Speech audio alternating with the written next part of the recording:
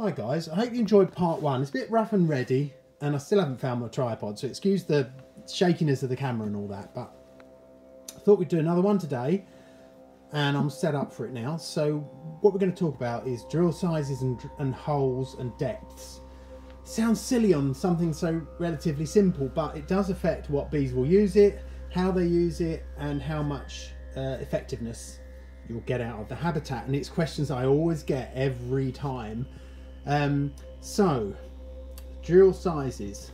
On this one I'm using a mixture of 6 drill sizes. I've got a 10, 4.5 and a 2.5, or 2 actually. Yes, you will get micro bees using this size and smaller.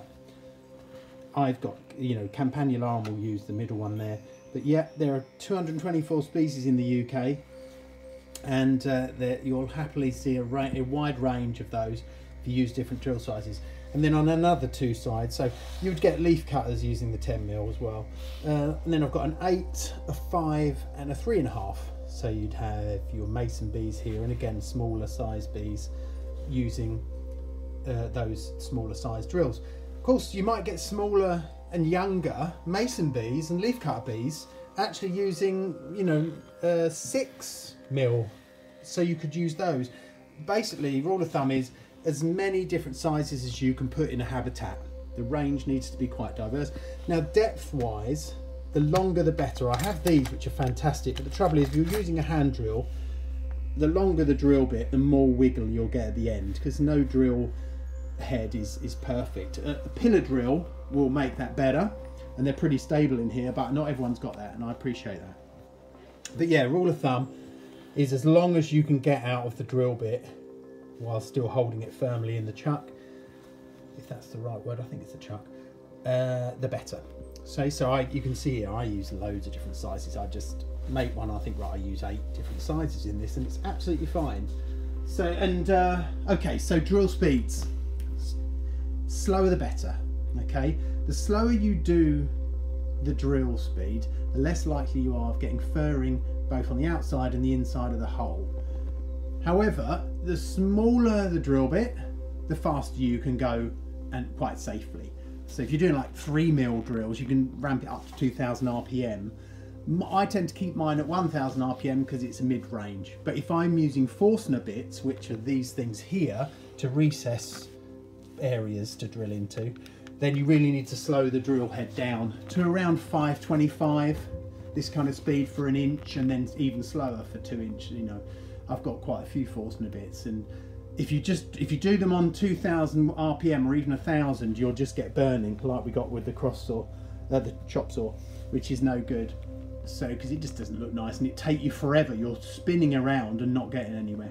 But I tend to leave mine at 1000 RPM, which will cover all the drill sizes up to 12mm. Okay, so let's look at where we got to last night. So we finished cutting them. What you want to do is when you're drilling, clamp a big block of these together, all lined up, clamp them together, because then you've got, instead of just one piece that can rock around, you've got like 4 together. If you're doing sides, this is obviously, you might be doing into a solid block of wood, which is fine. So clamp them together, and that also makes it nice and easy to mark. You can put your marks on. You don't have to have all neat marks and do them all neat like I do. You could just randomly put holes in, it's absolutely fine. But if we're going to make them into a piece of art as well, then I always line them up, and then it makes it easier to put the lines in. So that's phase 1, and you can see here I've drilled these and they look quite nice. The drills are quite neat. There's some furring on the outside. I've also marked a second line on each side for the smaller drill sizes. So that's after you've initially drilled it, and it looks all right, but it's not perfect. But once you sand it, it comes up lovely. And you can see at that speed, 1000 RPM, you're getting really, really clean holes, especially in oak. If you can get some recycled oak, you're in business. So that's where we are. I'll finish drilling now, and then we'll join them all together and then we'll take another look. Okay, so it's all done. Oak's a little bit harder to drill into, so it takes a little bit more time. And also I made a mistake, I put a big hole where a small hole should be, so I had to sand it down a lot more just to make it neat. All this doesn't really matter as long as you've got nice, decently cut holes in the right elevation right orientation, right sizes, you'll get bees. And you'll obviously, we cover food plants later and host plants and stuff for bees, and you need something to attract them there in the first place, but that's another story.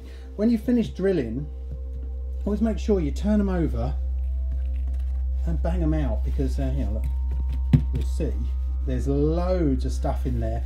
The bees will excavate to a degree, but you know, they might miss your hole and go somewhere else if it's too much work, if there's a nice hole somewhere else. So, you know, I use a little hammer to tap them from underneath, and it gets all the small holes empty, because you see here they're really full up.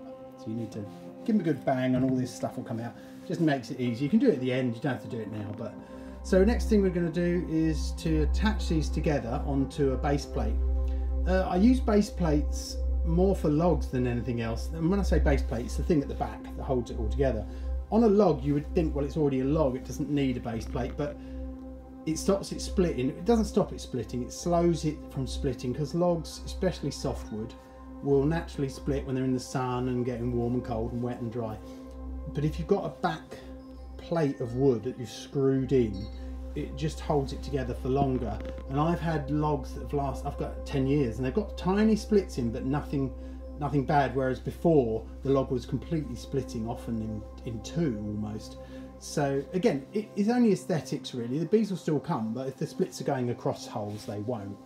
So it's a nice little tip to put a back plate on a log. I'm putting it on here just to give me something to attach these to make them nice and stable. So we'll do that now.